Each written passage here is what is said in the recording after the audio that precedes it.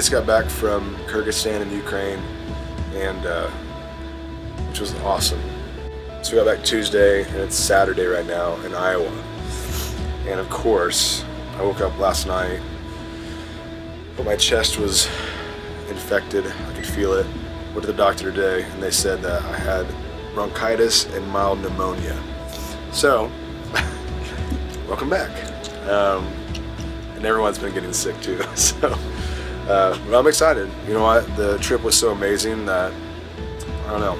It was all worth it. So I'll take being sick like this for what the Lord showed us all, what the Lord did. So it's gonna be awesome though. Pray for His strength. I have cold sweats right now. I can feel it.